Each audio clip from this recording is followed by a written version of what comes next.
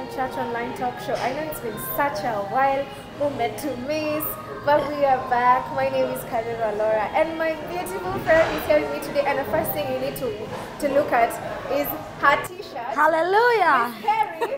I decided to do ministry even in pain. Hallelujah! And I said, Jesus, if you died for everyone, did you not die for my ex? Even with the heartbreak. And he said, I died for my ex. According to John 3:16. For God to love the world that he gave his only, so that whoever, including my ex, if you believe their ex, you will be saved.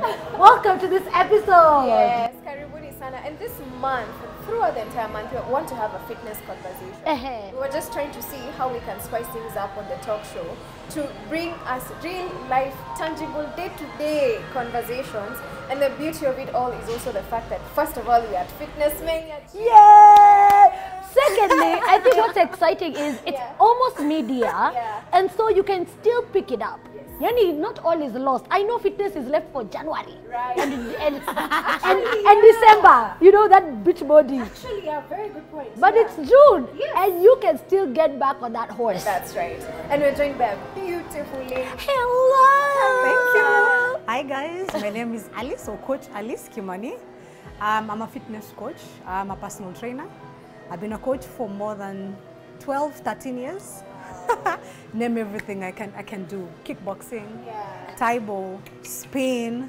I normally deal with post and prenatal women. Wow! I'm a mother myself. Wow! Yes. So, Laura, when we are mothers, we look like this.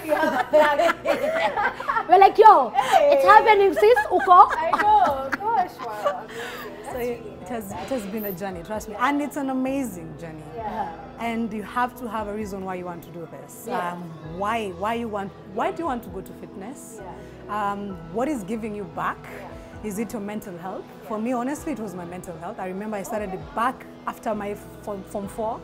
I immediately knew I need fitness. I need to go to school and do fitness and do that.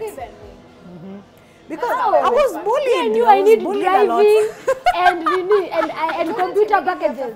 For me, but it was like after some time, I remembered how when I was in school, what used to keep me feeling alive was being active. Exactly. Soccer, etc. But now, post-school, where I don't have those structured things. You know, we used to have structured PE, structured. Yes. I realized I have to create a structure for myself. You said something about bullying. Can you get into that a little bit, even as you mentioned the brand that you work with? Yes.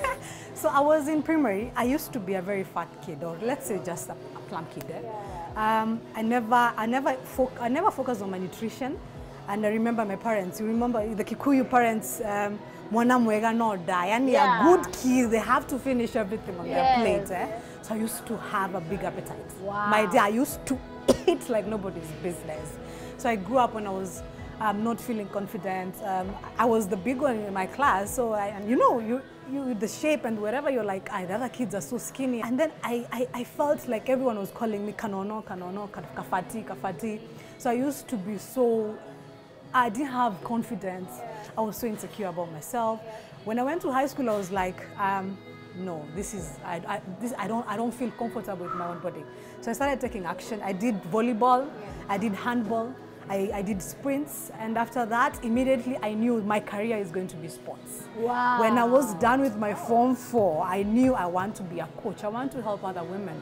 I want them to get confident. I want them to look good. You know, I want all women out here, and that's what I've been doing with my colleague. We have been going places, telling women, come on, we can do this. And normally we deal with women. We don't train men, not because we have anything against them. It's because we have gone through a lot as women. And if I can help another growing woman, come on. You can do this despite you feeling very, insecure, confident. You can still get this back. You can still feel beautiful, okay?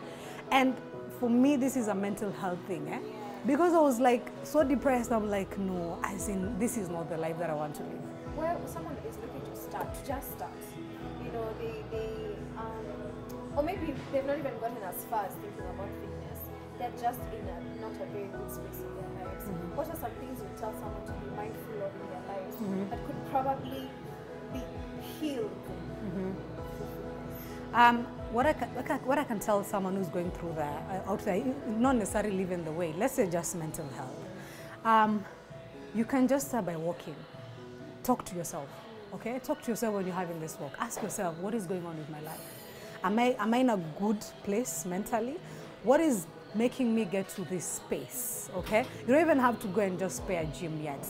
You have first to ask yourself this question. It's a decision that you take inside. You have to be like, okay, I don't want to be crazy. I don't want to go under these medications and whatever counselors. Remember, this is normally a choice, eh? For me, it's a choice. Going to see someone is normally a choice, okay? But if you ask yourself, rather than me getting to medication or committing suicide, what else can I do, you know? Just wear your sport shoes. Trust me, go out and just walk. I don't even want you to run. Walk, ask yourself questions. Where do I want to start? Do I want to pay a gym? Do I want to do kickboxing lessons? Like for me, I train women kickboxing like the real thing, eh? It helps them with the mental health thing. So and security. Yes, and self-defense. Yeah. I teach them self-defense. I teach them the aggression, to move that aggression through these paths. Eh? I remember it's a serious class because we have different levels. We have 1 to 8 session is one different level. We have advanced, we have intermediate. We have super advanced, like we do flying kicks and all that. If you see them, they're like, oh, okay, wait. You know? Should African mothers take kickboxing because they have so much aggression? Oh they need to find someone to remove any wife or any lady who's going through excess. Yeah. Excess. I think we should. I've never really thought about it that way, but to be honest, it needs to be released. Being at the gym is about also releasing.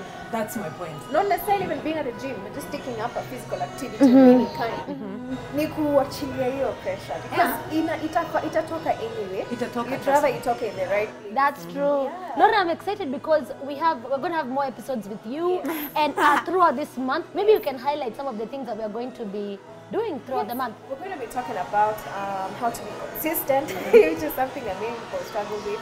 But even before we jump into that, we just want to talk about where to start. Yeah. Okay, I want to come to a gym. I've already decided I want to come to a gym. How do I pick a good gym? How do I pick a good trainer? You know, from there, how do I be consistent? What is the best workout regimen for me? What are the best, consistency, especially Christian women, some reservations in terms of there's a way the gym where I understand.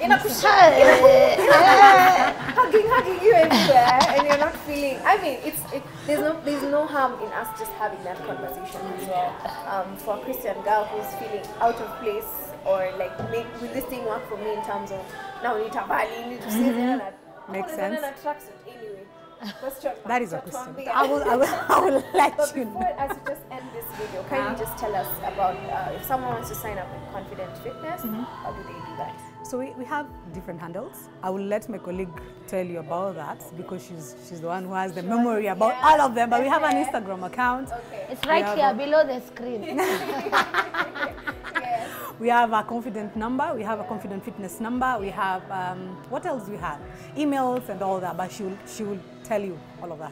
Yes. She is someone you want to see in the next episode. So you better join us. Next week, please do join us, and we trust that so far the energy is just where it's supposed to be as we talk about fitness throughout the month of June. Yes, biceps!